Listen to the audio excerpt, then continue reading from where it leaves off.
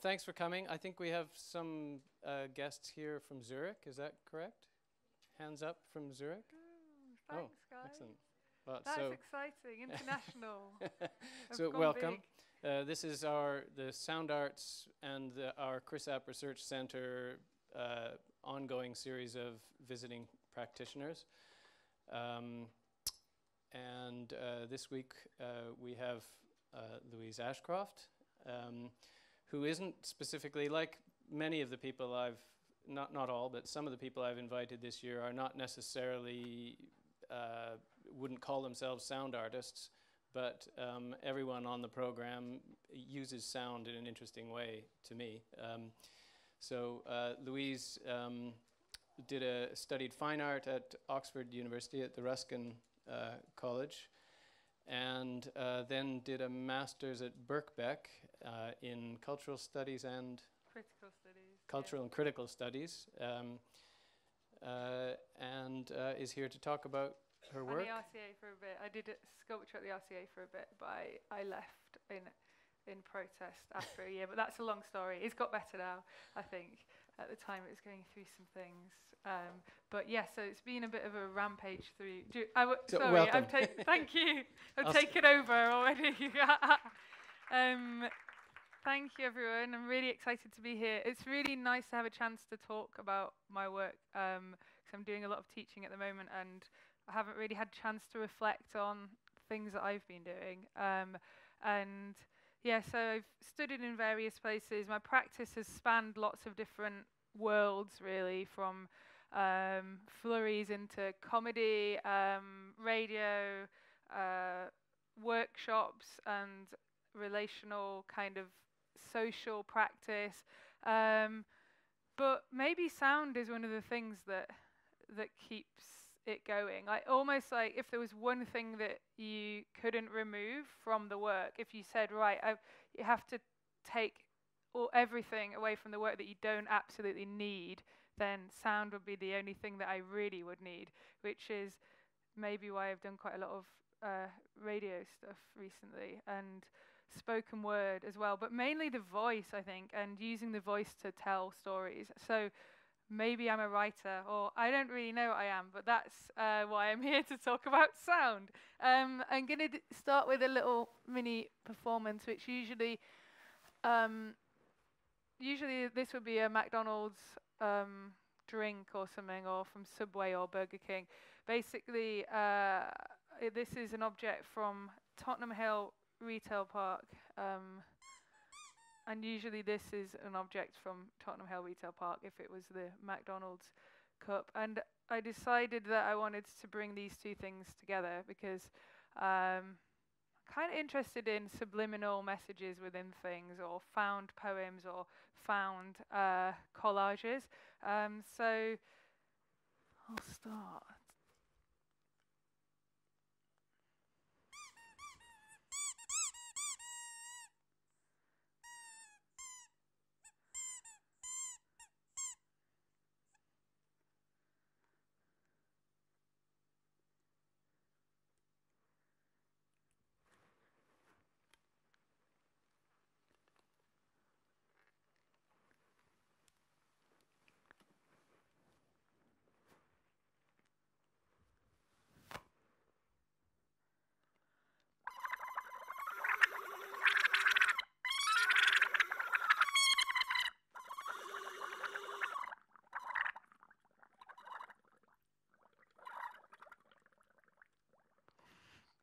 So that was a 10-second performance. So thanks. I've hardly got any of those left, you see, because Poundland, did it go bust, or is it back again? I've only got about 2 left, so each time it becomes less possible to do that. And for me, it's really interesting the fact that just by bringing 2 objects together, you could sort of hack each of them, and maybe it's a slightly literal questioning of consumerism and impending climate change, and maybe the violence that goes with the casual repetitions of buying a cup of tea and throwing the thing away. You know, the small acts of violence that actually lead up to major world problems, and perhaps they're the things that create the big situations rather than kind of large gestures. So I'm interested in small acts of resistance as well, and ways of subverting the status quo in order to kind of suggest alternative ways of being in the world. Sometimes I've worked with young people, so I did this residency at Tate Modern and Tate Britain, which was for 1 year, and there was about 4 artists that were doing this throughout the year. We worked together sometimes, we worked on our own. The great thing about it was that the department, which was the Learning and Schools Visits department, they're quite a radical department, and they really respected the space of the workshop as a space for practice rather than just an add-on to the other proper artwork that was going on at Tate. Like they within the hierarchy of the organisation, the kids that were visiting from local schools were up there with the most important people that were there, because they knew that that was their way of reaching different audiences who'd never really gone to galleries before and might not have done if they hadn't have been phoned up by Tate and asked if their school wanted to come along. So I started writing, playing around with newspapers really with them, and with the different schools that visited, and trying to use the newspaper as a way of asking whether nonsense could be political. And some of the shows that were on at Tate at that time, there was a floor that was all about politics and direct action, and I was really interested in the thought that maybe confusion and nonsense could create a need to respond that is more active than if someone just told you to do something. So this is an example of it, which they asked me not to ever show to anyone. But then I decided it's okay if you do it, if I haven't put it on my website or anything, so I just show people in secret like this. And because Tate said that the kids that made it with me own it as well, so I'd have to get permission from all of them and all their parents, and all, which I quite liked. It wasn't just that we were writing to David Cameron and that was a bit transgressive. It was the fact that somehow there was collective ownership of this thing. So I think it was justified, but I'm sure the kids wouldn't mind if I show you. So we started writing to David Cameron, but instead of asking for what we actually wanted, we would just take nouns and verbs and adjectives from the newspaper, and we would recombine them.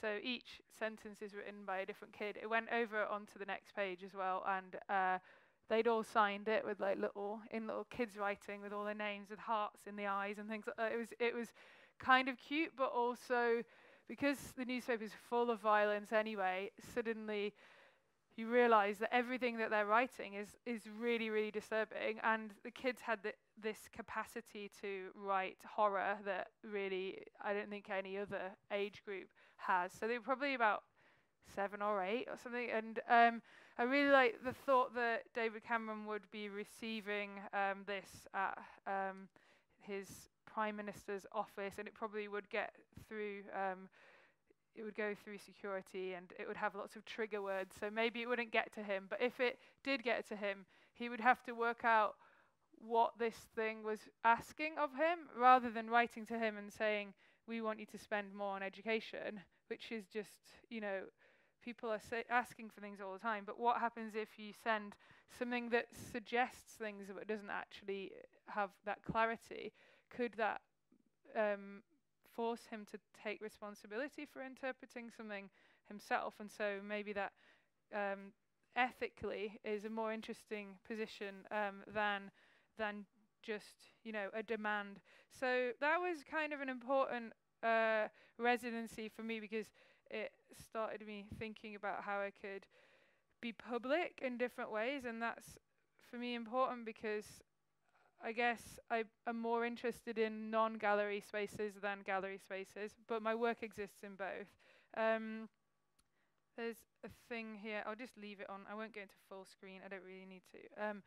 I've done things like cover the whole of Margate Beach with sea shanty text for the whole of a day, kind of attempting to create this score from just a stick. I quite like the idea that you could just make art with a stick or nothing, or art that costs no money, that doesn't need to be slick or have high production values, that just is from being there. Like in the way that you have the Duchamp ready-made, what happens if you don't even bring the thing into the gallery, but you just go out into the world and notice things and retell them?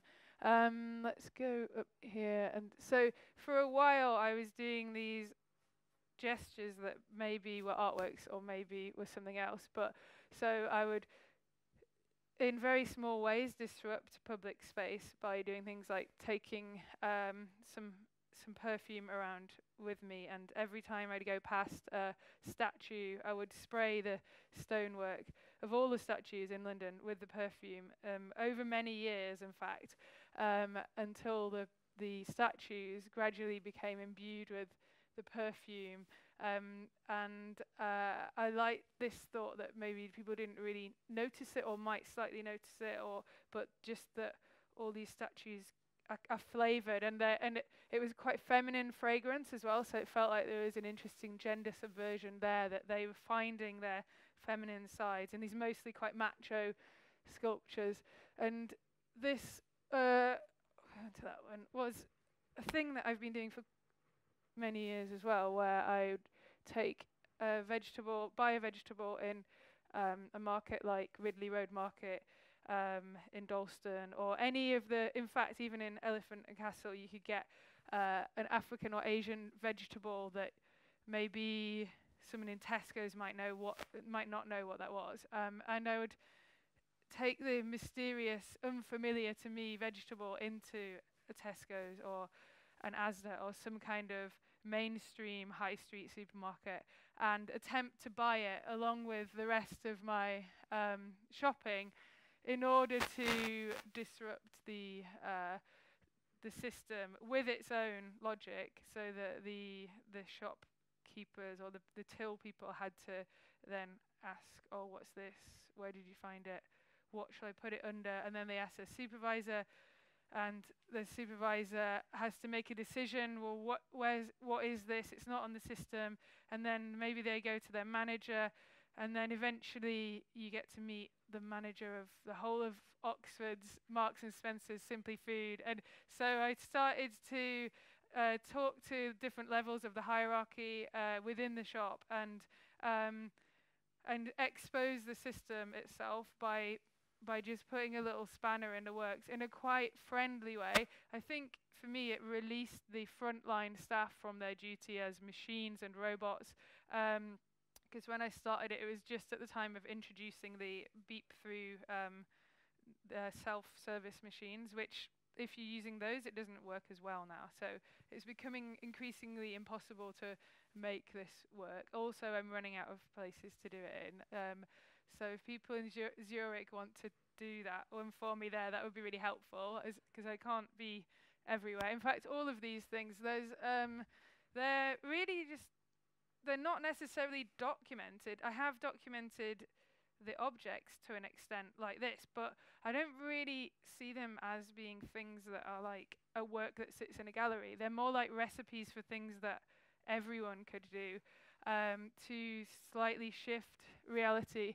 So this is, for a while I was posting stuff that I found in Mayfair on the floor, so the surface of all the detritus and litter and dust that covers the surface of Mayfair in central London, and posting it to Gerald Cavendish Grosvenor, who is the owner of most of Mayfair. He's the aristocratic landlord of that space, who's based in Chester. And I thought, well, to him, it's just probably an asset on an Excel spreadsheet. He probably doesn't go to Mayfair that much. He's in his mansion. And so I liked the thought that I would be sending him, he would receive, with no information, just all of these different things, and he would get to experience the physicality of being in those streets. So it's sort of antagonistic, but also I feel like slightly using affection or generosity as a tool for questioning or picking at hierarchies. What's that one? That's a potato. Oh, that's the potato. That is kind of a sequel to that one where, so it's, you can do it actually. It's go to Morrison's or Asda or anywhere, buy a potato from the loose potato section, take it for walks and excursions, take it to cultural events, take it to lectures, and then just put it back in where it was, and that someone will eat it for dinner not knowing how much it's experienced.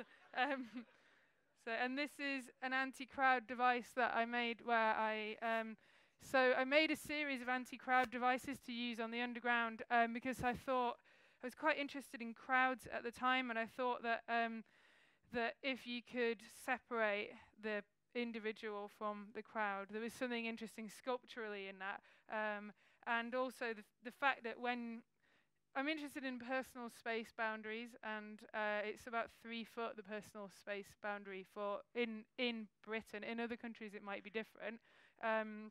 But yeah, you tend to keep people that aren't in your immediate inner circle 3 foot away from you. So I'd made all these contraptions that stopped people getting close to me, and I would be like on the tube with them, and they would just be crushed in an instant, and no one even noticed or cared, or it was just like crush. And but then I started wearing one of these masks as I went around it, and people kept an average of 4 foot distance. What have we got? So these are these kind of, I call them props, and the way that I would show them really is like this in festivals. They're growing all the time. There's always new ones. So telling the story of the action is the way that the work is mostly presented. That was just amplifying my footsteps to the volume of a giant, hiding chocolate coins in roadwork holes to give the illusion that the builders or the road workers have found buried treasure, just for a moment. That was a bouquet of flowers that was from all of the corporate flower displays in London and outside the Ritz Hotel, and yeah, kind of corporate bouquet. That's the switch that I carry around sometimes, which just when it's on, it heightens my aesthetic awareness of the world, and when it's off, it I become less aware. I quite like the placebo effect of just sort of having a switch that you can actually control your own senses just by deciding that certain ones are switched on or off at different times. And that's probably what you all do, in that for you sound is more important, whereas we live in a sort of scopophile visual culture generally. That's the dominant sense, I think. So there is like a hierarchy to the senses as well. This was to remind me, it was my friend's photography glove for going through her negatives and photographs, and she, I sort of borrowed it forever because it reminded me that actually pointing is photography, or like for me seeing like little kids point at stuff, like little kids. I don't have kids, but I've done quite a lot of family residencies in places like Tate and Camden Arts Centre, and just that the power of that pointing gesture I'm really interested in, and it seemed, because it's just so direct, you don't need to necessarily make something, just notice things and ask questions. So the glove, I think that's there to remind me of this gesture that I did where I would just walk all the way to Canary Wharf from Greenwich, just pointing at the tallest tower, 1 Canada Square, until I get to the entrance to the tallest tower, which is like built so that it can be seen from everywhere in London. Its status is, in a very literal way, it just comes from the fact that it is the biggest. But then as soon as you get up to the door, the security guard, who's usually this woman on weekends, I do it on weekends, she would just come and stop, like cover my finger, just like sort of stop me, like, so it's this strange thing that you couldn't, it said like, look at me, everyone look at me in the whole of London and the whole of the world. But as soon as you did, it became a security threat. So you could kind of that's the smallest, most free, most simple way that you could somehow take on big power, like the big power of banking, of big capitalism. I'm really trying to overthrow big capitalism single-handedly, but I'm also really aware of the cliche of the artist or someone trying to, like question capitalism but without really providing an alternative. So I'm trying to get inside of systems like shopping centres, banking spaces. This I found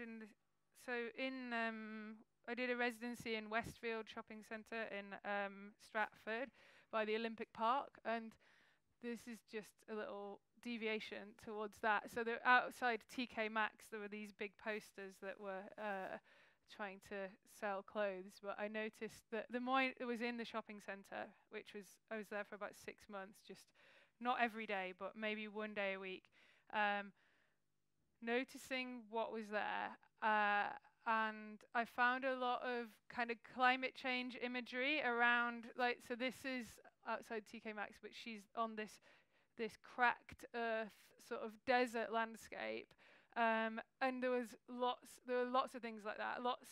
The more that you notice that there might be some kind of apocalyptic imagery happening, the more you saw. And I was leading these tours of the shopping centre, but they were performance tours.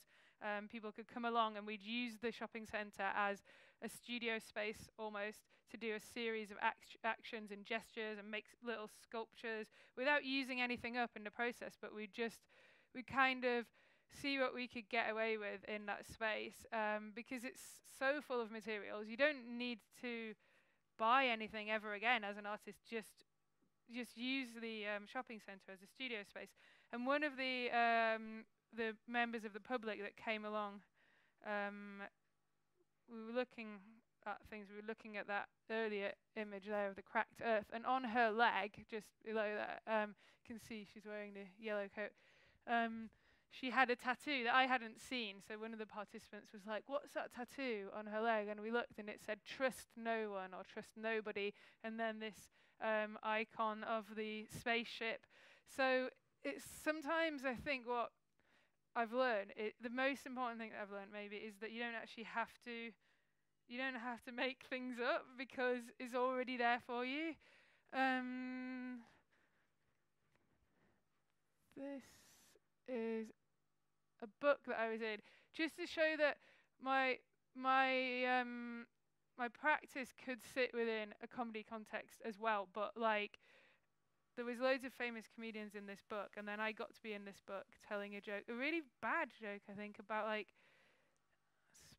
something to do with spiders or something, or I think anyway, oh no, maybe they didn't put that one in the end. Anyway, I like to take a lot of pro plus and calm simultaneously so that they balance out, and I feel intensely normal.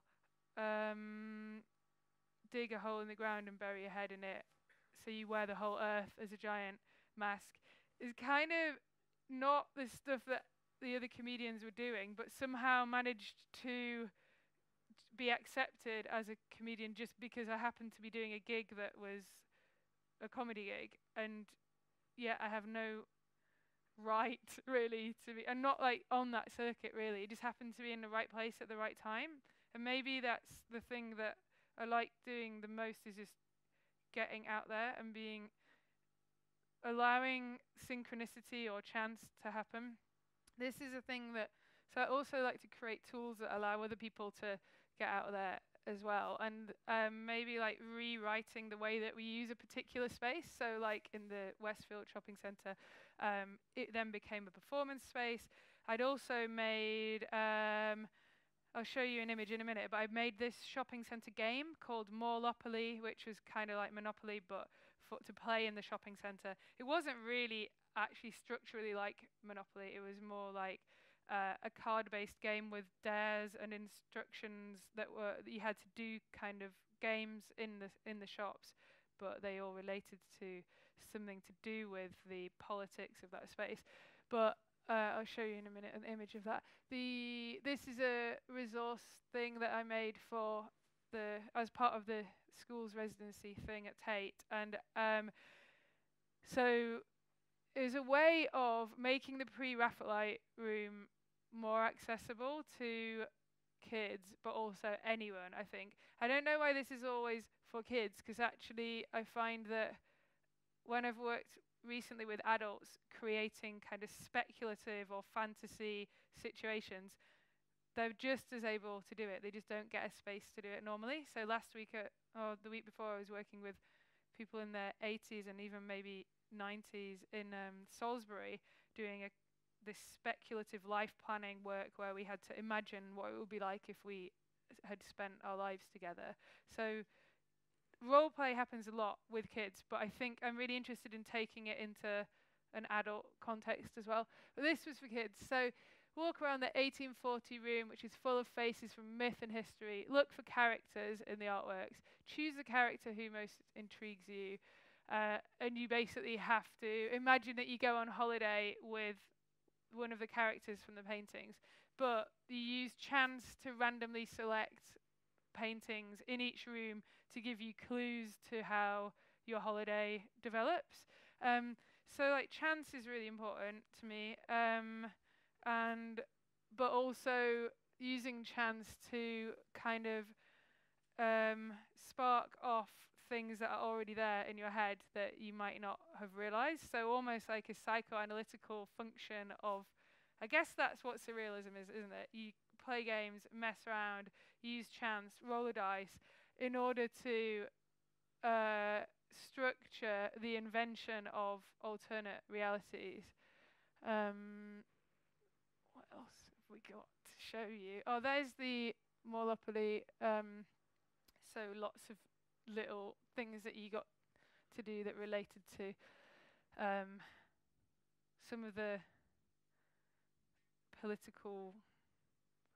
I mean, there's no point in going into it. If you want one, I think I've got quite a lot. They're not with me, but you could always email me, and I can, if you send a stamped address envelope, I'll probably send you one. There's about 8 different things that you have to do in that space.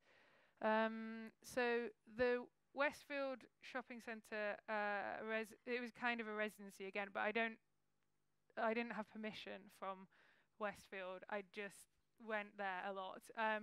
And so maybe it's field work, but I like to call it a residency because it feels more like, I don't know, kind of more like work. But then generally, if I feel like I'm at work when I'm making my work, it doesn't work. So maybe that's wrong. Anyway, I don't know. I've confused myself there. This was an installation that went alongside some of the shopping centre based work. So that Monopoly game is on there, and people could take them away. It's at Arbite Gallery in at the time it was in Hackney Wick, so just by the shopping centre.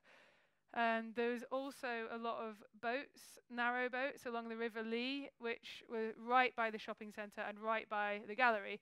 And so I thought, what would happen if you played the language of the shopping centre through the language of the boat signs that were, all of the boats had these hand-painted enamel signs.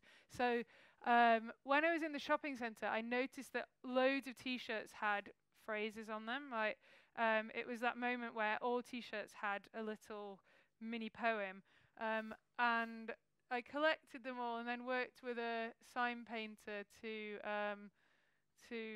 really laboriously remake these slogans from mass fast fashion into these boat signs. So it's a kind of collage work, but a way of slowing down the pace of something, or playing something through something else in the way that I did with the pig and the drink. So it also had some of the T-shirts here, and I did make a little video work about that. Oh, maybe I want to show you some video. Maybe I'll have a little momentary break while I show you a video of that. Probably, like, for me, one of the best things that I made as a result of that shopping centre residency. So here we are. I noticed that there was unicorns everywhere in the shopping centre. Like, mainly the shopping centre only sold things with unicorns on it. So I kind of overanalyzed these. H&M heraldry. When all the other animals are extinct, we can rely on the unicorn, can't we? It can't die because it was never really born. Survival of the fictitious. Faux fur, fur foes, misfits seek allegiance, paradoxically. And the unicorn is a fitting mascot, unique like everyone else. Ubicorn, ubiquity. Relinquishing responsibility with staged naivety. And it's ironic, isn't it? But it's not, though. Caticorns, for those who need a familiar. Survival decoys. Hidey holes where you can escape the gallows humour of the mall. A place which for the most part can't be bothered with niceties anymore. It knows you'll never leave anyway, you don't know how to make it on your own.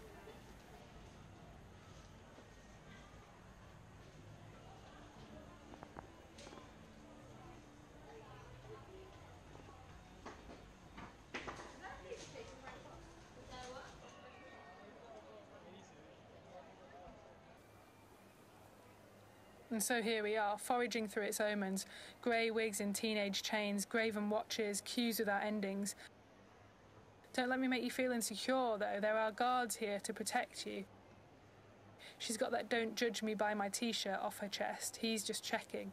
Regulated wildness. You chase your dinner around the plate to trigger primordial pleasure points. Keep chasing. Werewolves. Fierceness. Yearning for your inner animal. But he's gone to habitat. The great indoors, wild quotations that don't stand up anymore, disorientated conglomerate landscapes kicked over by unicorn-hoof shadows. But you're in 24/7 365 luminosity. The lights don't even go out here. You're applying photo filters that transplant nocturnal sources where your aging eyes were. Cuteness epidemic, post-corporeal interspecies offspring. Screen size, so more can fit in the arc when the waters rise. But the closer you get, the further the arc appears, farther and farther. Pigeons are rainbow-coloured if you look up close. Let's get out of here then, somewhere, anywhere. Only aliens believe in us now. They say the first stage is denial. Immortal skins on skeletons. Elizabeth I kept a unicorn horn in her cabinet. A fake, probably a narwhal tusk. There was a big market for them then. Serious explorers scoured the globe hunting for mythical beasts. Gotta catch 'em all. Divide all the matter in the world up into unicorn-shaped chunks. The second phase is acceptance. Swap the fantasy for firearms. Capitalist masochism. We are warriors, rebels, uncapturable, free, with a giant barcode on the arm and the brand name, supply and demand. Brands brazenly quoting the economic strategies that they've used to reify your life hours. Honest is the best disguise. Open wounds, all red and dead, they never hid the bloodied corpse. Poisonous poissons and flies all over the victim, glistening like jewels named after strains of the plague released from the ice. Deep time, trapped in polished limestone, teeming with tiny fossilized shells, mini unicorn horns perhaps, monuments to extinction. Desert islands to strand yourself on. No days off, running out of time to talk, so you've summarised your thoughts. Statements of the subconscious outsourced to Indonesia. Apathy as agency. You invest in your own insecurities, even if it makes them worse. Narcissism, inadequacy, fear of intimacy, want, loneliness, exploitation, delusions of grandeur, greed, boredom, hopelessness, failure, confusion. It's called Stockholm Syndrome, I think. In love with the oppressor, moths and flames, and there are thousands of them here. They come out at night and eat holes in your top shop. They help the wolves shred the garments when the customers have gone, ghosting lands that beasts once roamed. Savagery sells. Feeling hunted makes us more alive. 28 days later with a receipt. I'll buy a t-shirt with an hole in it. I'll just say a couple. They've both got all holes in their trousers. You can put them in the bin.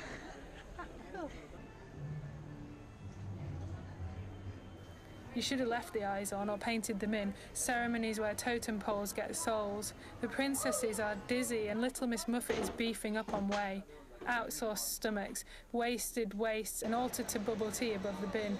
Miniature universe growing inconveniently in one of its vials. health and safety are onto it. Rainbow amniotic fluid, is this where unicorns come from? They're too individualistic for procreation. They sit pro-creatine and pretend that it's the milk of virgins because that's what unicorns live on. Farmed in labs now, above the bins. There's nothing like entropy to make the chandeliers look shinier. And down by the toilets, a shrine to the urban deprivation elsewhere in the borough, chronicles of abandoned fridges, sofas and ironing boards let us know that we're the chosen ones here. Slum tourism works both ways. See how the poorer half live and then get the bus back there. Fly tipping, try flipping. There's a little portal at the back of Hollister which predicts a future where waters rise around us, bodies struggling to stay afloat. There's no land left except the deserts, cracked earth beneath the parched bodies of models.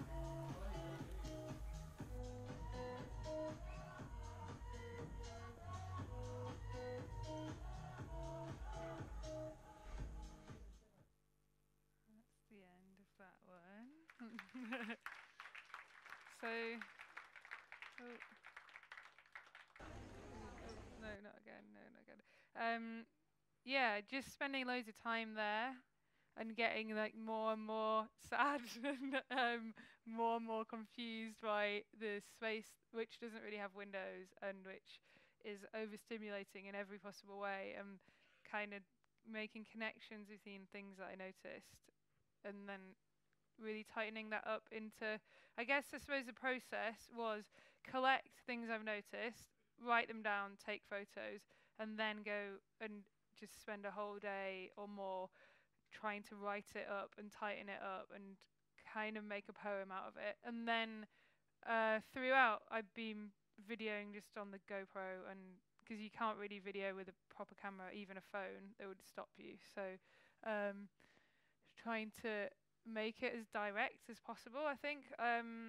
Sometimes I wonder whether I need to up my production values, but then I kind of know that for me, £100 camera and my phone and my finger and like my brain, like that's enough really. So yeah, I don't know whether that limits my career or what, but for me it's really important that it has that feeling of being undercover and just being small even, rather than trying to make a super slick film about that subject, which is kind of the language of the shopping centre anyway.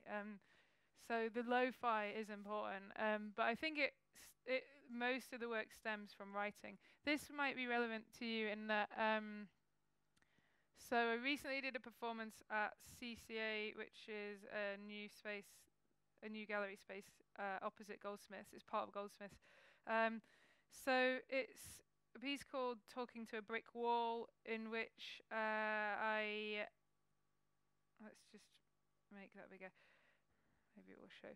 So me and my friend Fritha, we used the walls of the gallery as a musical score, I suppose. I had this piece of metal which made kind of crashing sounds, and sort of as you dragged it around the walls of this very old, renovated industrial space that's now a gallery, the metal sort of picked up those sounds. So it was a kind of percussion instrument that felt slightly industrial, and then Fritha was playing the violin, but really kind of interpreting the undulations of the wall as a score. And the audience had to do various little challenges, like they were doing rubbings of the walls, and then interpreting the details that they'd found and trying to create little narratives from those. Eventually we were kind of chanting these short stories that they'd written through their interpretations of details of the wall, and we were chanting them at the building and trying to kind of knock down the building using the chanting. It was quite strange. I'm not sure how I feel about it. I really like the use of the violin and playing it as a score. I'm not sure that like the workshop nature of it was, I felt like people's interpretations of the details of the wall were not that exciting. There were things like, it's a bit spongy, but I wanted it to be this fantastical narrative where they'd noticed like the shape of a rabbit's ear, and then they'd kind of felt a particular landscape, or I wanted them to go really far with their interpretation of what the surface of this wall might kind of conjure in their minds. But I think people were a bit nervous to go far with it, and so it was interesting, but it was more interesting in abstract ways than through narrative, and most of my work is narrative based, so for me that was uncomfortable. But I think I'd really like to do more wall performing, so more kind of, because it's full of information.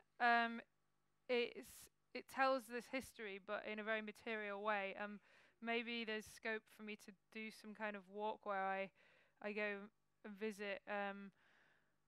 Well, maybe walk the whole of Britain, kind of playing the surface of the land with various instruments and with various different tools of interpretation. Let's see. Maybe I talk about this one. So I've done for a while a piece that is called "Why Don't We Live Together," which.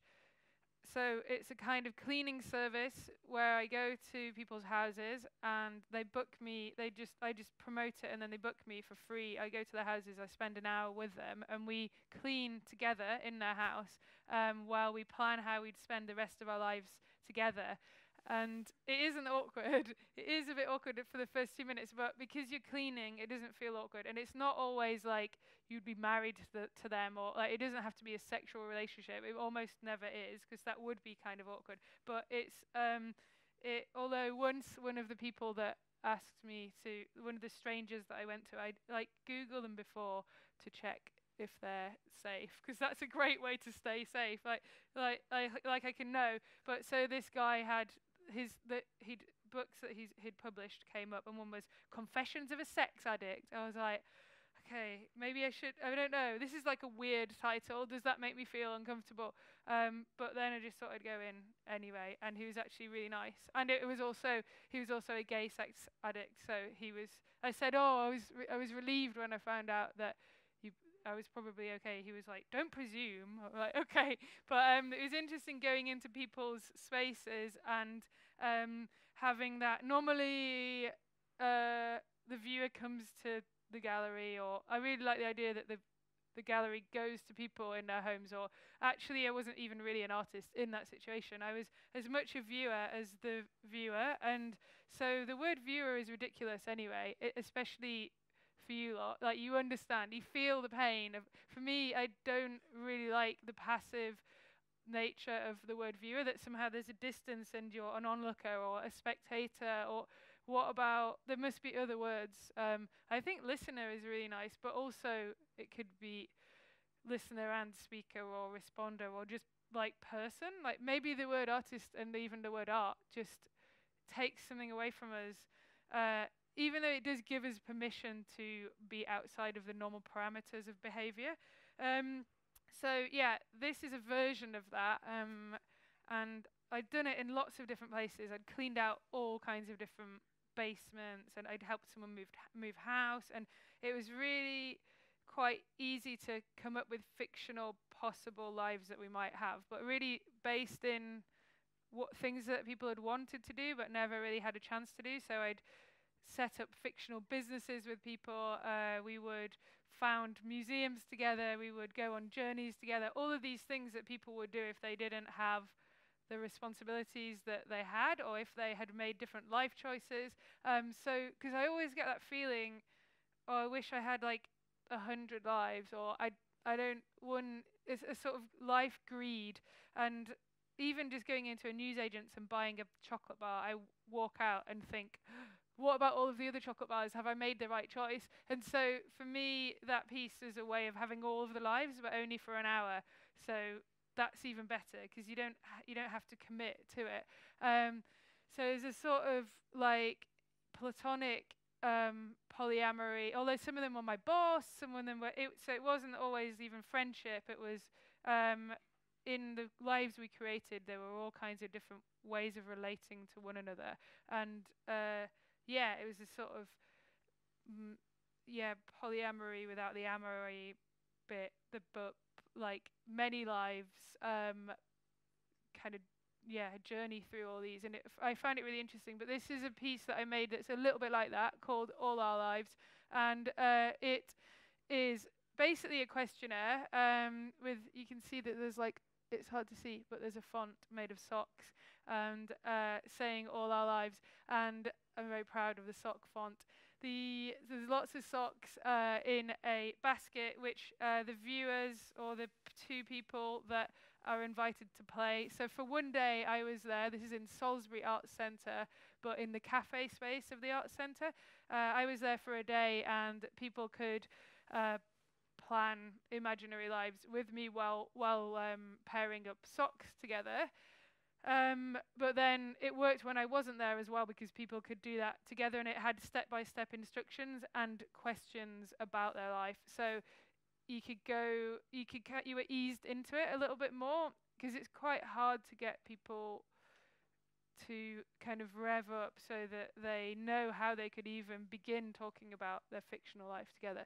But it really worked when people played it, but people have been quite scared to approach it. All these objects are things that I selected from the Arts Centre's theatre prop room, and they all relate to the questionnaires that people filled in, telling details of their fictional lives. And so I'm then going to, maybe in the next couple of weeks, write up all of the forms. So there's information about the lives that they invented together on the forms, all written in pen. And so I will make some kind of script, I suppose, play script, which amalgamates details of these lives, and just from looking through the things I've already got on the questionnaires, I'd selected a bunch of props that related to the fictional lives. So it's going to be a play script with instructions of which props to use from that theatre space. So sometimes I create situations in order to create texts or stories that are often collectively authored, even if there's not consent in that authorship. So for example, by hacking capitalism or whatever, by intervening in the status quo, I activate the space in a different way, which then results in a story, which I then retell. I don't want to, we'll kind of do a little bit more, but then I want to get you guys to do something, so it's not just me talking all the time. Let's just go back and see. So I'm going to whiz through a few things just to give like bite-sized tasters. I've done quite a bit of radio stuff, and you can listen to it another time, but on the BBC website. So I started doing this gig almost every year, really, or for a few years, called the Boring Conference, and it's kind of a little cult conference, comedy conference, really, that is organised by a comedian called James Ward, who's obsessed with stationery and pens and post-it notes and everything to do with stationery.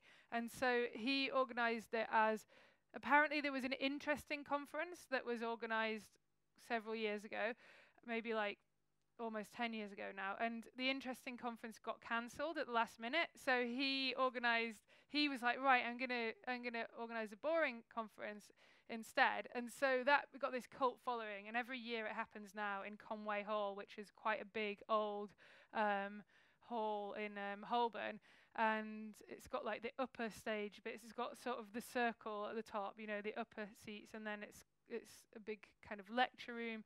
And so I started doing talks about things that I was interested in that were boring. So this one that you can listen to another time is about the Argos catalogue. So the Argos catalogue, shopping catalogue, for those that don't know it, often lives in people's toilets and is like leafed through. Like it's sometimes in childhood. I guess it's dying out because of the internet.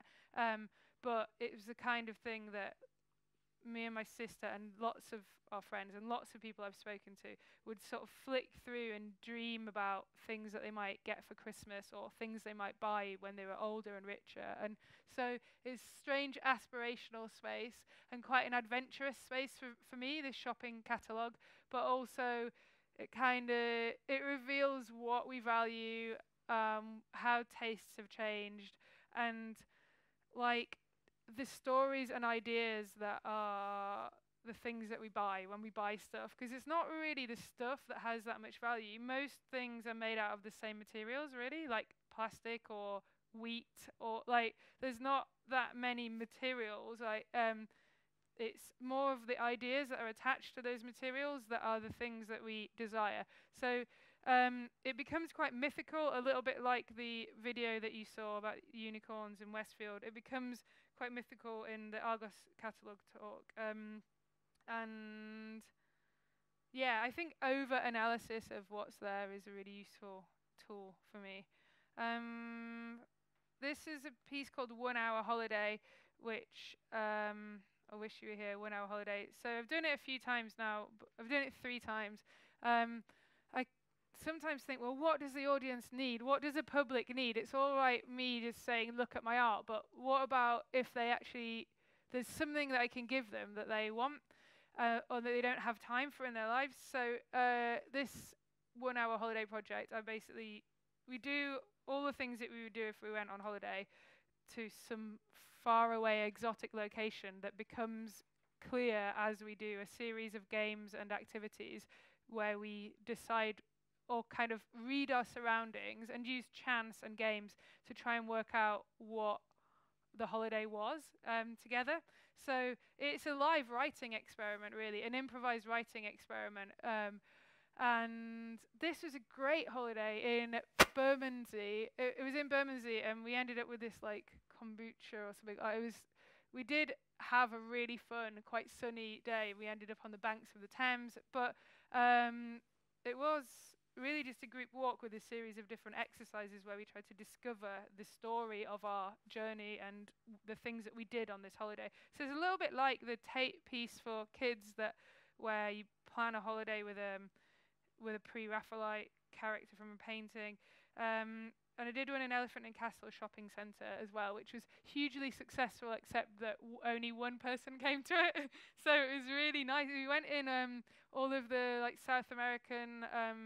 There's quite a lot of community spaces which are restaurants and bars, but they're like very specific to a particular South American country or like Central American country, and it felt really adventurous, and it was with an activist who has been really vocal in trying to protect that shopping centre, which is now, I don't know, it's a complex story, that shopping centre. I'm not sure where I stand on it anymore, but it was really interesting to just be in that shopping centre space with a stranger and to do similar things to what I did on the group holiday. We were going to go on a really big walk, but the woman who was the only audience member only wanted to be in the shopping centre. So in the end, we just stayed within there, and we found that we could visit almost the whole world just by being in that space. Quickly whiz through. This is a thing on a train that I did, which was in Hastings. So it was a public consultation, a spoof public consultation, kind of council department that was proposing that there would be a sea monster that was encouraged to live in Hastings, which is a seaside town. So dark tourism is a growing kind of tourism. People want to go to Auschwitz, people want to go to like Hiroshima, people like to go to traumatic places where really bad things have happened. And like the Loch Ness monster makes so much money for Loch Ness that is almost the only reason that you might go there, or the main reason. And so I thought, well, how could we regenerate Hastings? And it became this ridiculous idea that could almost be believable, where this. So it was very kind of bureaucratic, but I was dressed as this very homemade sea monster with sea monster sound effects from different 60s and 70s low-budget films about monsters. And the people who look really actually quite scared in this photo weren't expecting performance. I was just going there and back between St. Leonard's and Hastings for the whole of 2 days, and they had to feel inside of this pillowcase of objects, and they had to describe what they felt in order to then kind of harvest from their unconscious these sea monsters. So they might feel like a bit of, I don't know, some kind of, there was one of those things that's, you know, one of those sound making toys that you go like this with and it goes like woo, and it's like a big long tube. There's something like that, so it's kind of like a long strange neck. There was like some socks, some mainly just all the things that I always have when I have a bag like that. You felt in it, and so there were different textures, and they would be like, oh, I think it's got massive eyes, and it's got like, and it breathes in this particular way, and it's got it really quickly. They actually were quite able to describe a sea monster, and they weren't that fazed by it. Some people were.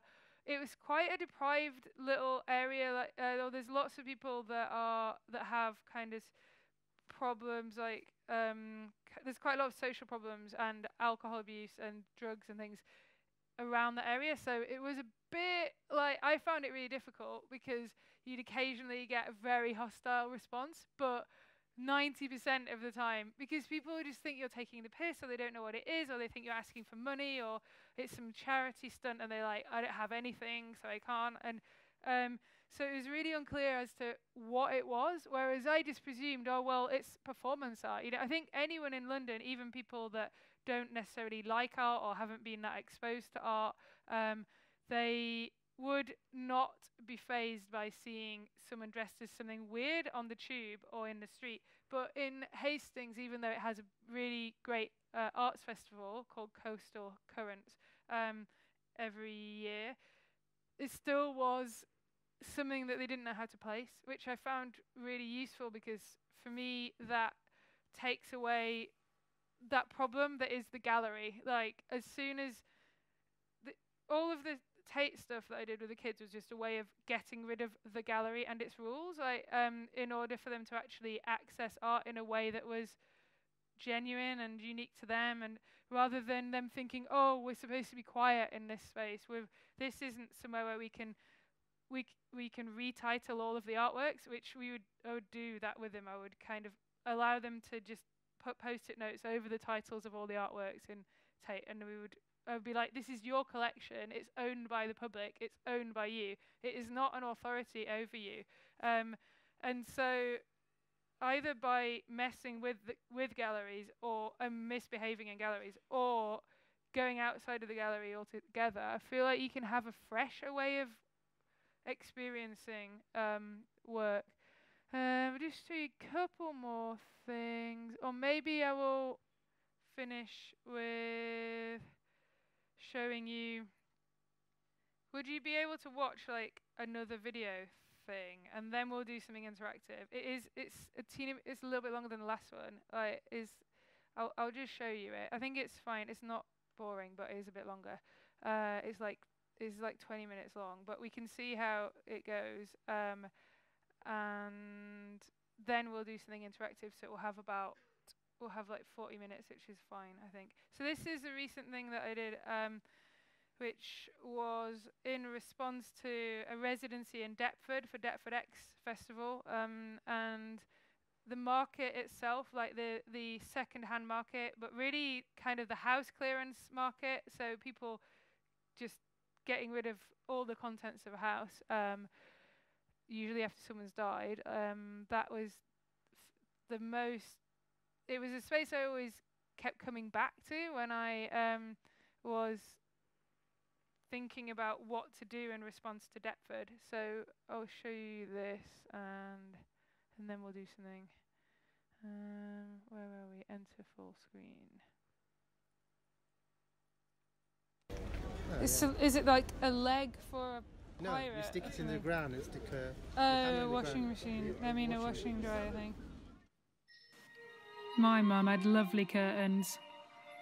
The woman in the Deptford documentary choruses in Death March Minor. She's reciting the 60s, when it was less flower power, more funeral wreath for Deptford, declared a slum in the name of modernist utopia and razed to the ground once more post-war.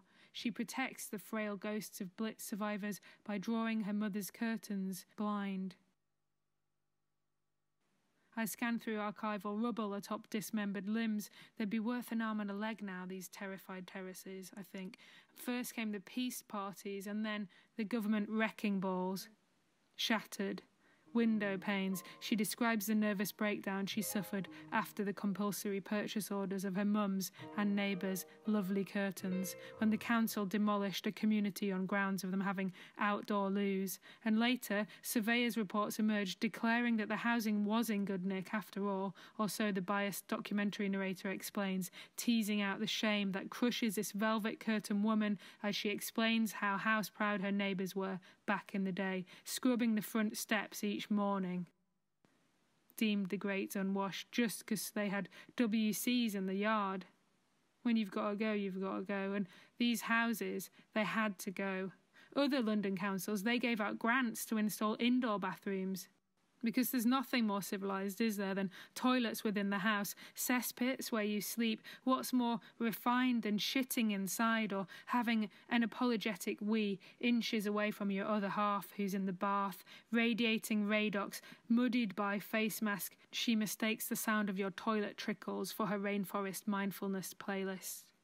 Like a fish growing legs, she stews herself in sanctuary slime, reversing evolution in the name of progress. In the bathroom of a colourful 8-storey apartment block named the Tinderbox for the Tinder generation, who live in each other's pockets but they rarely see eye to eye. This brightly coloured Tinderbox building is part of a scheme called the Deptford Project.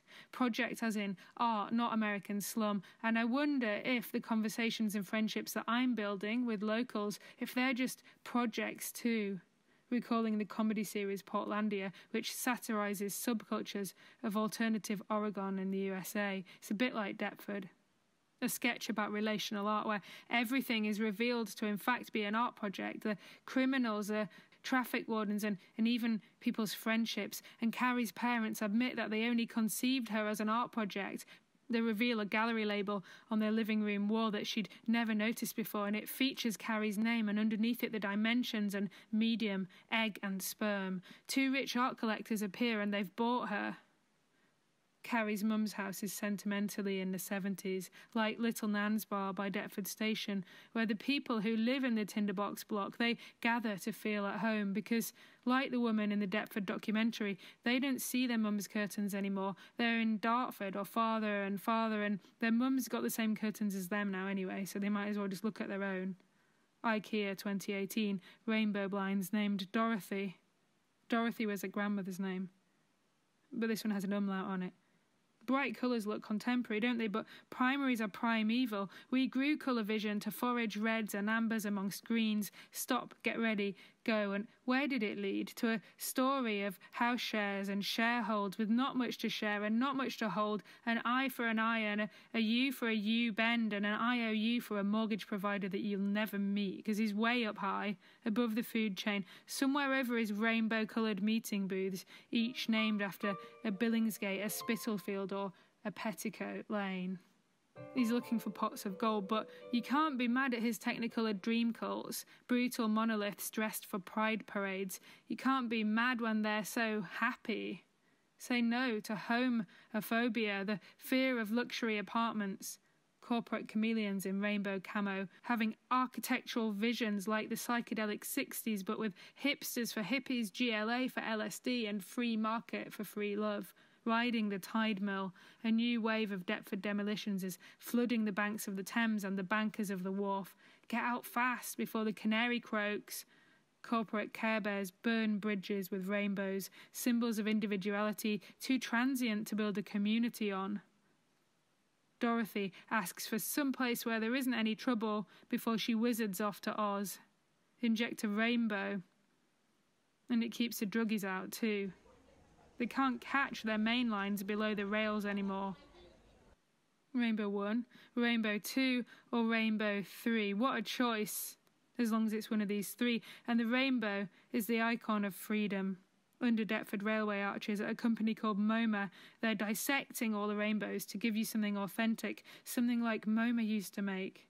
Porridges, all feathery and grayscale, like penguin chicks feeding on maternal regurgitations.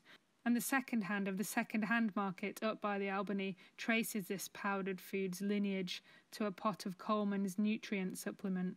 And under adjacent arches, the bodybuilders of Commando Temple sip on something stronger, outsourcing digestion like pre-weaned newborns, bawling into rubber fonts at their buff baptisms. At Commando Temple, lifting your own gravestone makes you feel more alive. An onlooker watches a prolapsed colon creep through lycra, no pants to take the pressure when you're going commando. Gut-conscious locals forage the flea market for fermented fodder. The vintage clothing trend now extends to food, apparently. Prehistoric pickled eggs poached from probate clearances, yeast of the recently deceased. All these tap rooms, gym bars and beer fests, someone complains, mourning the spirits of the high street's lost pubs, 16 of them. A tap room's not a pub, it's just a drinking establishment with beer and people and laughing. And okay, well, it's a bit like a pub, I suppose, but it's not proper, is it? Proper, a word used on the packaging of pies, crisps and beer, seasoned with a hint of nationalism. FreeProperBeer.com shouts a blind drunk blind tasting campaign for Meantime Brewery in Greenwich. Lambic authenticity is what we crave, and Deptford is blooming with it. On this one street you can buy 100 types of flour, spelt yam, plantain, and there's one called Gary. Maybe Gary Lineker has branched out from crisps to other starches. The most inventive is a blend of fish, tea and soup called fish tea soup. I catch a market trader trying to pass kettle scum off as the bougie new flour. Gluten-free, he'll sell you the Tums afterwards for your intolerance. Regurgitated from 1996, pre-loved oils, salt and germaline come with free DNA of predecessors, antisocial networking, ancestral Actimel. Pots of mayonnaise not sure how to spell themselves. The appeal of the erroneous. A sexy vegetable on the high street is loving its curves, flaunts them in the market sometimes. I saw it with its lippy on. The veggies in the Asda toe the party line though, green uniforms and discount dog tags. On Deptford's second-hand stalls, a beloved cat is worth $9.99, but a special nan, $11.99. It's all relative. Is it the special Nan from Little Nan's Bar, perhaps, I wonder? She's got a second branch now in Warren Street. I saw it. They're growing a family tree and they'll be everywhere soon. Little Nando's, because we love an ode to oldies. Her mum's curtains would look lovely in here. Inverted commas to wrap around the ornamentation of another generation. Tongue-in-cheek, cheeky, but you mean it, though. More is Moorish. Is that an empty shop up the market yard, or is it a concept store? Pared back to the plumbing and the concrete, their products are so rare that they don't even physically exist. I saw the Emperor's new clothes on sale in a boutique uptown the other day, on the same street as the new Little Nan's Bar, the one that calls food eats. And thin air is Britain's biggest export, of course, because all the shipping containers importing things, they all go back hollow overseas. Empty shells. And Deptford Market is full of exoskeletons, filed under silicone with the chargers and sealants, ways of sticking together like the muddy foreshore of the creek. Life rubble washes up at regular tides, bringing new wreckage of lives that reached their end. Manzi's eels and Lobos barracudas are in the swim. Electric culture clash of elongated bodies wrestling for survival like a snake v mongoose YouTube. Those without Wi-Fi come with fireworks, in case of lost signal at sea. And some have retired, bought a boat, and sailed away. You can hook a duck, but you might get someone else, funeral pamphlets arranged like an estate agent's window, looking for new hosts. Complete with their family photos, culled keepsakes, and past perfect plans for a holiday in Cuba, everything you need to move into your new life in their old life, a set of sunrises, a rise of sunsets. Peter's stalls up by the Albany, they're a mausoleum, and he's Tomb Raider without the body. You can earn the ashes of an invisible man, acquire the skull of an emoji, buy a novelty landmine foot pedal, pick your cause of death, or take home a Playmobil apocalypse. Up the high street, the living remind us that they're conscious, branded brains quoting Japanese conceptualist Onkawara, whether they know it or not, who sent telegrams in the 70s saying, "I'm still alive," hasn't sent one since 2014. He's dead now, of course. Deal with it. You've got your own problems. The Double Jab Boxing Club in Fordham Park has a slogan, "Jab, don't stab," encouraging punching as an antidote to violence. Seems paradoxical, but it works. Life can be hard in precarious times, but we'll train the kids up for economic balancing acts and build monuments to how peaceful shark class felt, how serene lion class were, and how tranquil jaguar class reported to be.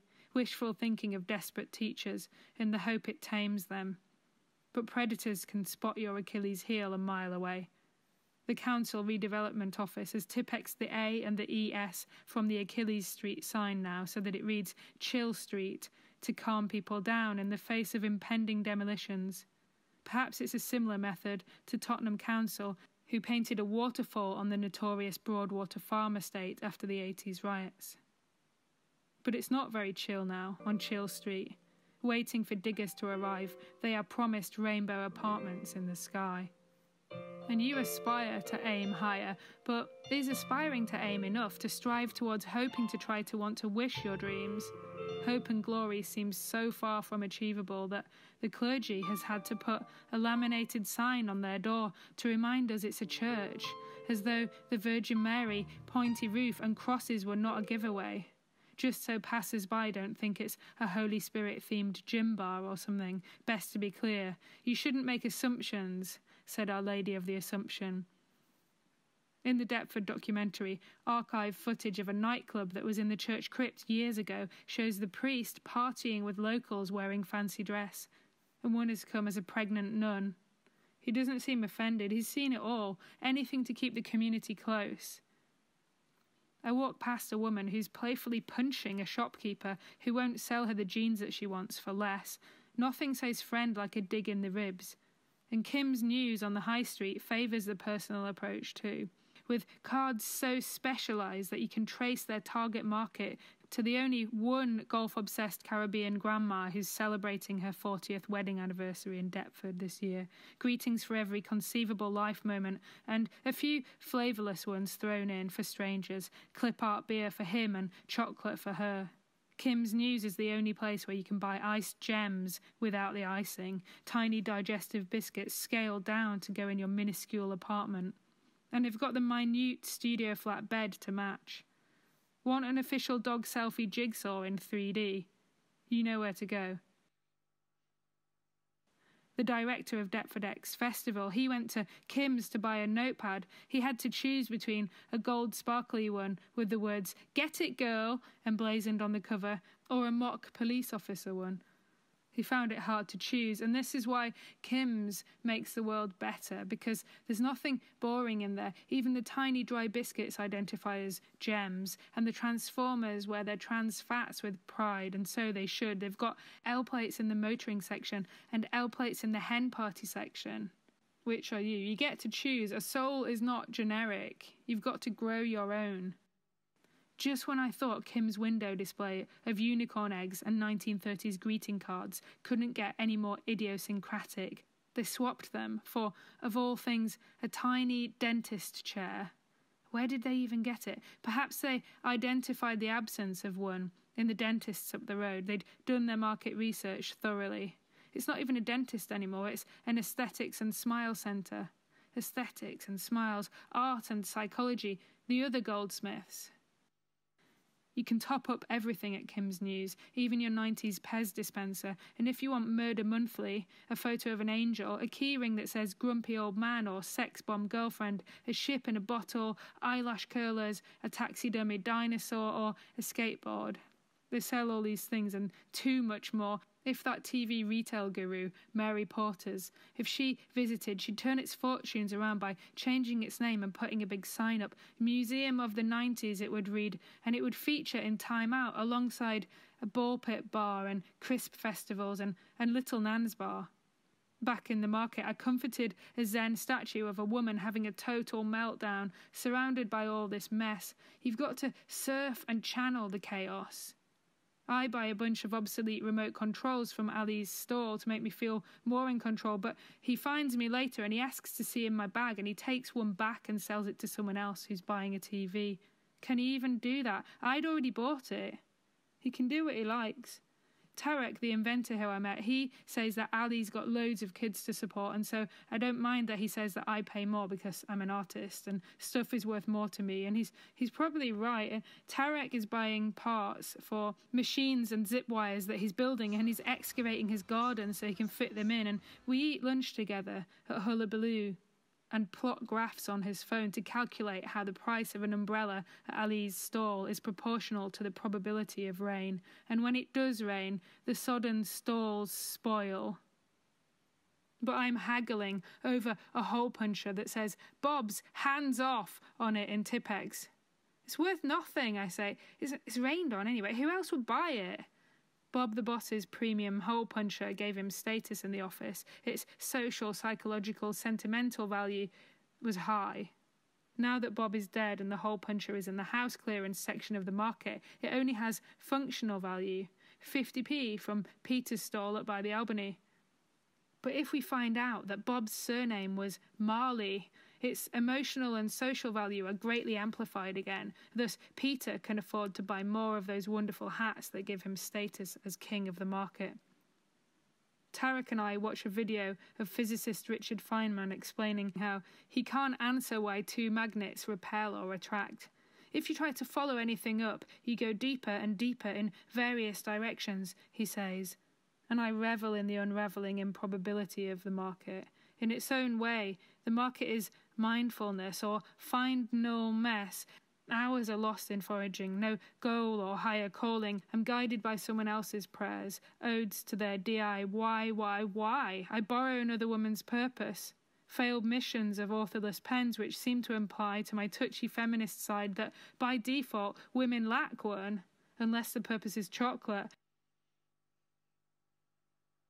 And men just want their purpose to be bigger than their mates, and when it's not, they seek vents for their frustration.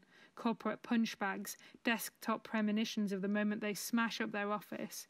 A scaled-down croquet set that makes them feel like an aristocratic giant. And what looks like a fuckable champagne cork. Anything to feel on top. And Deptford's on the up, but it's still in touch with the bottom. Scatological symbolism applauds when you perform a movement. A little witch's hat is ominous of orifices. It's in Deptford, we're in the gutter, looking at the stars, but the reverse of that, we're in the stars looking at the gutter, on the top floor of the tinderbox, looking down at the market. And when they raise the tinderbox apartments to the ground in 2080, they'll see Deptford's true colours, a mixed up rainbow. Mix the multicolours together, you see, and it gets a little muddy, doesn't it? We're up Shit Creek with views of HSBC Tower, and we don't care if your mum had lovely curtains, because ours are Dorothy's from Croydon IKEA. We've all got them. A rainbow can't collapse, because it's not really there. All that is solid melts into air.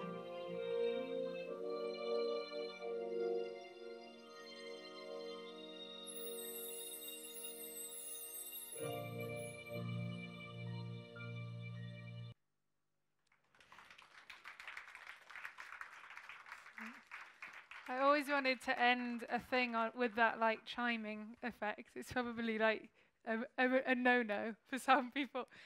So shall we do something? I was realised like how local that video is, to the point where there's references that maybe don't even translate to people that haven't been there. But yeah, I really like the idea of being a local artist as well, and for it speaking to in audience of Deptford. But I think it still works outside as well to an extent, because those questions are going on everywhere, really. Like all of the market, well, here, all across London anyway, specifically, that kind of tussle of power between people that were there before, people that are trying to get a piece of it. So let's do something interactive. Did anyone bring any objects? Did you? Oh, cool. Well, so yeah, let's maybe just kind of let's sit on the stage, or just like come up here, and if you brought an object, we can put it. How long have we got? Get up and put your objects on the stage if you brought anything. Don't really know what we're going to do with them.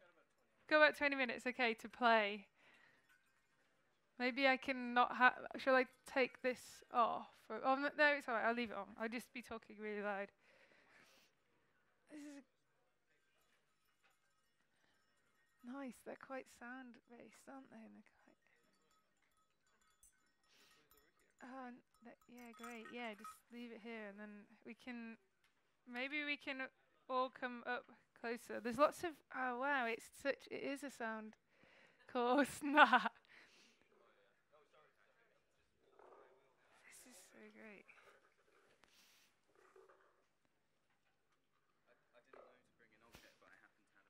Oh, you happen to have one. That is really handy, isn't it?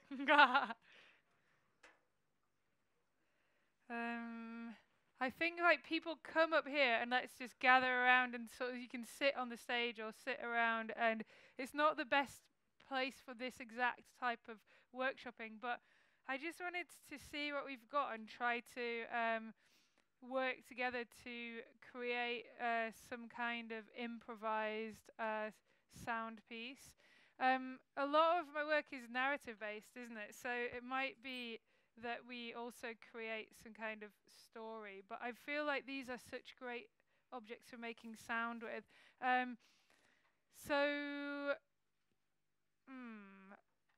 If you haven't put your thing here, do that now.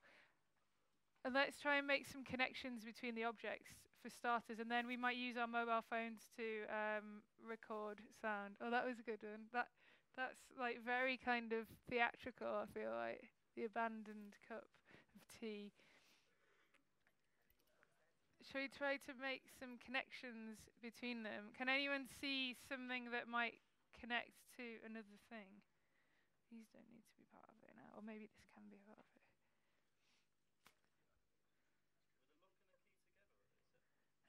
Well, there's the keys and the lock and the key, so they're kind of the wrong key, I suppose. Like musically, the idea of a key, I like that. I like the pun of that, like, because there's lots of musical things, but perhaps that also fits into that category of something that's musical. This is a kind of microphone, isn't it? And this is. Oh. This is so good. I want that. I'm having that. You can record on it. Oh. Make it stop. Nah. So these are sort of the same for me in some ways, aren't they? I don't know. This reminds me of those. This reminds me of those, that very basic kind of telephone thing that you can make out of 2 cups and some string. Sort of feels like that, but without the other cup. But it doesn't really need it because it's channeling some kind of alien environment. I don't know why aliens sound like this, or who discovered that, or perhaps it's just that sound when it's when it's not on Earth has interference in some way. I'm quite interested in wildlife documentary sound effects, other connections between things. These are sort of hearts, aren't they? And sort of, I wonder, but these hearts that have rusted for a long time. Let's see what this says on it. The Stranglers, greatest hits, strangling. I don't know. Maybe for me, these might be connected in that you've got the rope and the strangling, but then it's some kind of it's a love song in a way as well, but a sort of melancholic love song. This is blackcurrant and glycerine pastels. It looks like it's from not now, from quite a long time ago. It's native to Borough, so not that far from here. And one pastel is dissolved slowly in the mouth as required. Is there any other kind of, well, I suppose there's the tea and the this is completely different in that it feels like it's not primarily for functional use, that somehow it has some kind of ritual use. Does anyone know what this is? So it's to make sound. Okay. And what do you normally use to make sound? Really? So you can use a different kind of object to do that. Is that like a tuning fork thing? Yeah. Okay. So what I think we should do is take kind of 5 minutes to, on our phones, record the space, but using objects. You can work in groups or you can work on your own, and just use the objects to kind of explore the room. So it might be that this is used to kind of get inside something, or even just sounds that it's making. Using your mobile phone recorder. Have most people got a phone that has a recording device or something on it that they can record with? I'm sure that you can find something. And use your objects, or if you don't have an object, just try to use the space itself. So no talking for the next, maybe if you want to get into groups, take 2 minutes now to get into groups, or you can do it on your own, and start recording then, just anything improvised, like relating to the room and whichever of the objects you've got, and see if we can kind of create a portrait of our studios and the room through. You could use the pig thing as well if you want, and then we'll play it back to each other.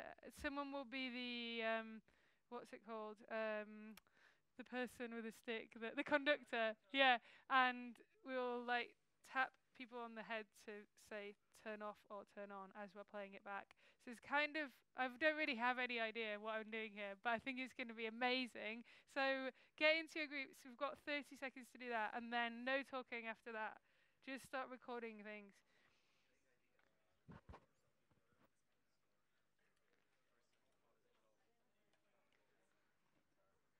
Let's see what happens. Yeah, that's a good idea.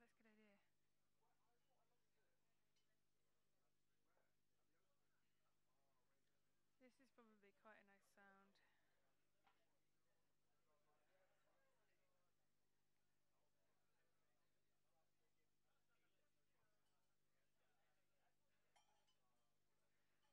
Okay, so you got 10 minutes.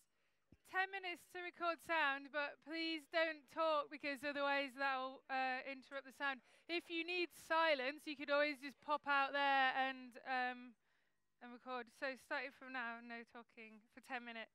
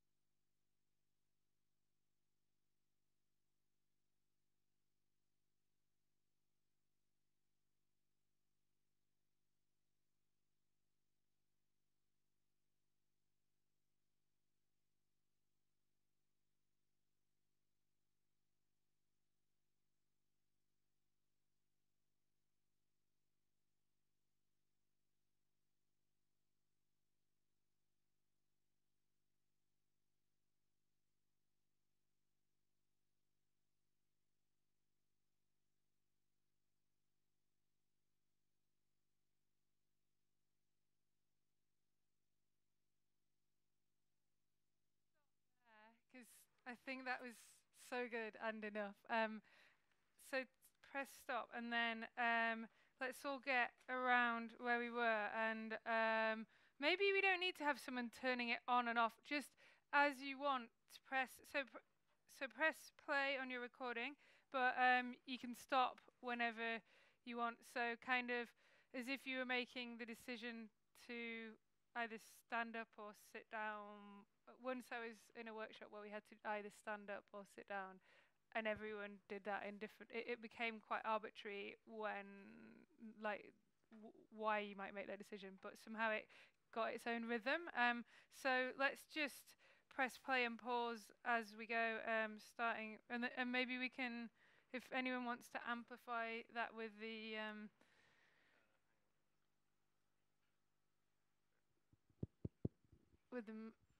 mic. If you want to bring your phone closer to this at any time, then I'll put that on there. But let's go now.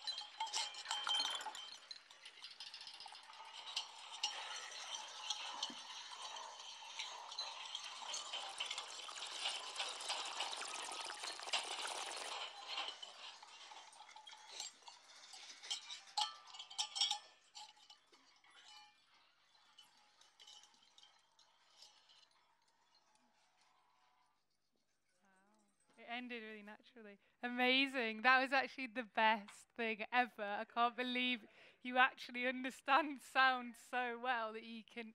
It is so much better than I ever thought that could be. It was like this amazingly rich, kind of inventive space, sculpture thing. Brilliant. Right. Have we got time just for any questions, or is it time to sort of go? Just for like a couple of minutes. Okay, so any questions?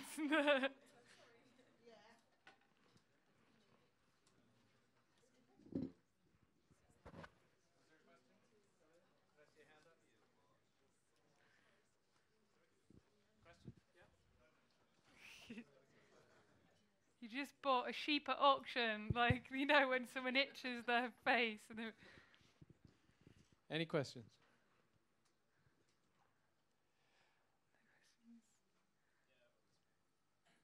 Yes? And then back there. I have questions, but... Thank you. I really like the way you kind of approach your art pieces. Is it sometimes when you're creating art, is it improvisations or just ideas that you kind of see out and about? Or yeah, I think it is very improvised. It is very much like getting out and about and then noticing, and often it takes quite a long time of being on location in order to notice and sort of get a sense of what maybe the idea is. But it definitely comes together through collecting fragments and noticings and like, yeah, bits of ideas. And it's only then when I sit down with it all, I like start to tease out the meaning of it, but it absolutely doesn't have a plan first.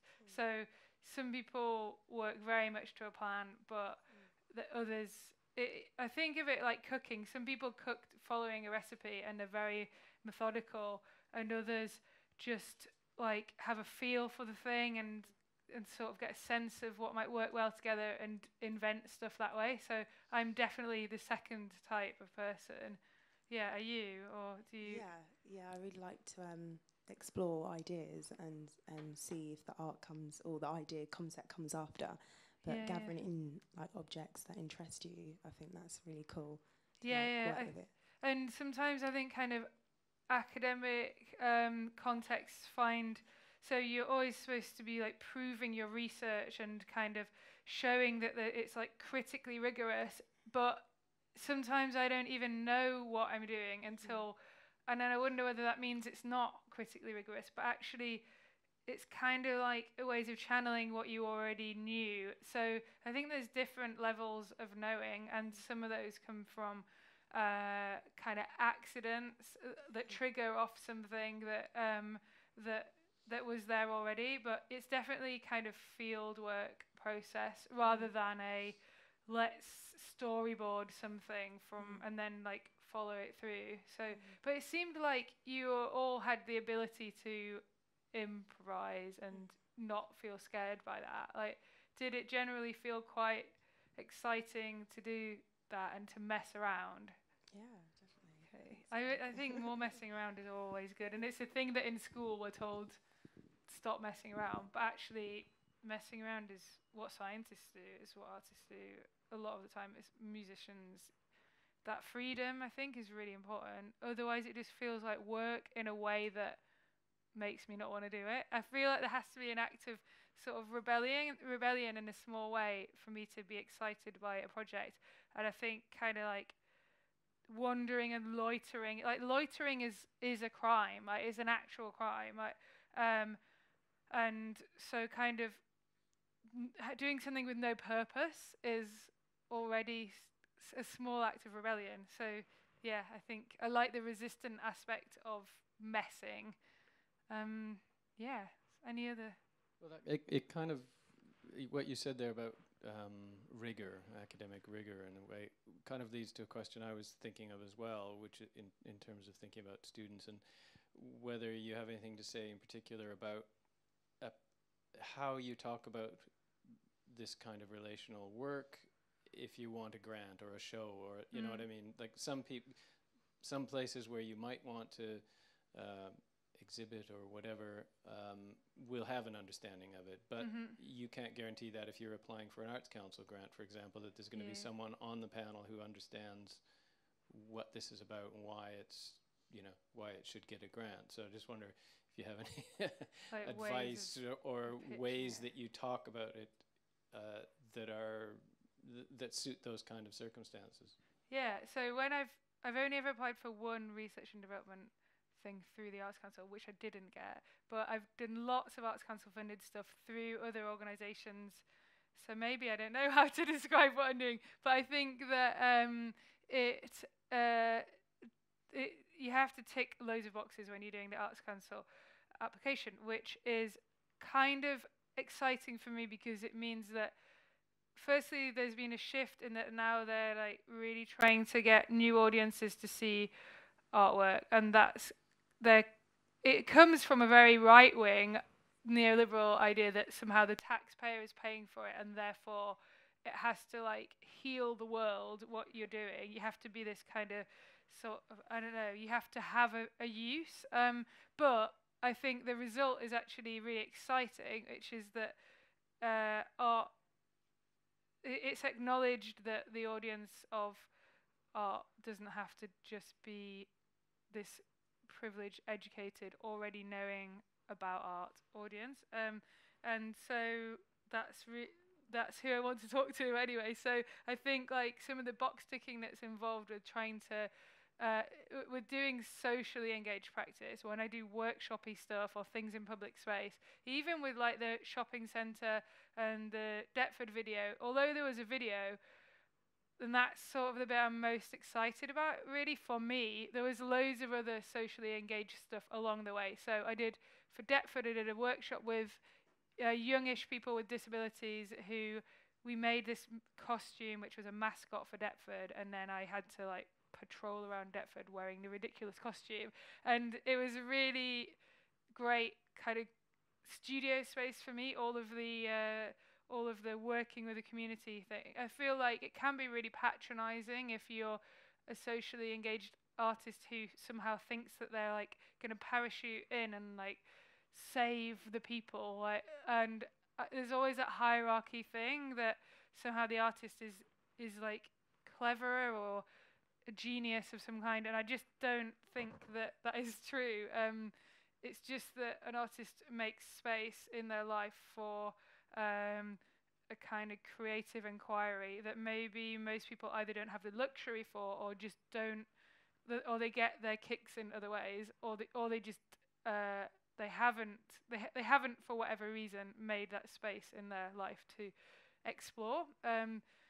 So yeah, I don't know. I think like all of the stuff that could be box ticking is actually just a really useful studio space for me, and the develop of works which are a bit more selfish, which are maybe entirely made by me. Like most filmmakers would have a whole team. I just have me and my wardrobe, and my like all the sound is recorded in my wardrobe, which I would like to change, but it kind of works enough for it to be okay. Just soft space, like, and phone, like, so yeah, it's very selfish in some ways in that I don't even collaborate in the making of those videos, but all the processes around it are definitely tap into that artist as a person that kind of like helps and heals and creates community, temporary communities, like reactivates existing communities.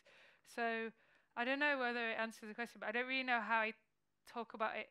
I don't think in applications people necessarily want to hear like the academic, critical, sort of theoretical side. They more want to see how many people will it affect, and how many people will see it, how many people will be involved with it, how many artists will get paid because of it. It's very like rational, I think, their approach. But I really want to think a bit more, and I'm gonna have time to do this soon, about, you know, like reread Claire Bishop's writings about socially engaged practice and her critique of the social artist, and really work out whether I'm still optimistic about the idea of working directly with community or in public space, which I am, and I think it, but then I also feel like it always doesn't quite get there.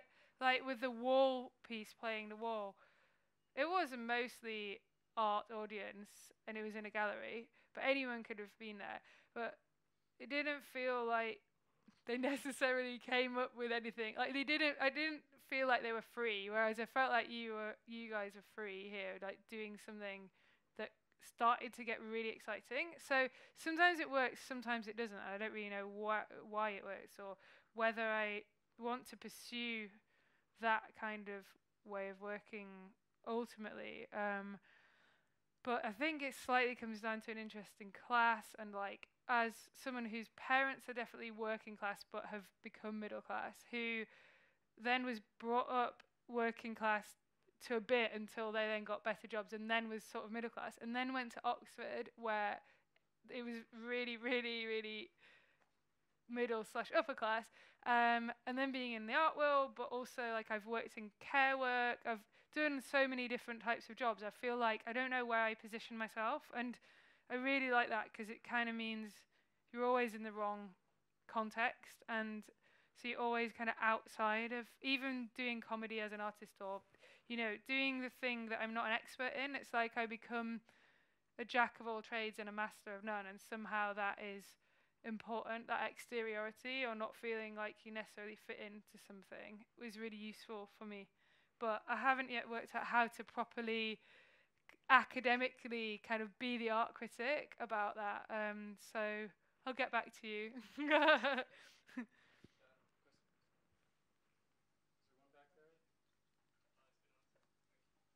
Okay, I can I will just talk at length if anyone asks me another one, so don't ask me another one. Any more? I think could answer with we one are running word out of time, so unless there's burning questions, Okay. I think Well, you can always email me. It's on my website is louiseashcroft.org. My email is on there, so I want to be quite like open to connecting with people. So just say hello if you want to. That's great. Thank you, Louise. Cool. Thanks so much.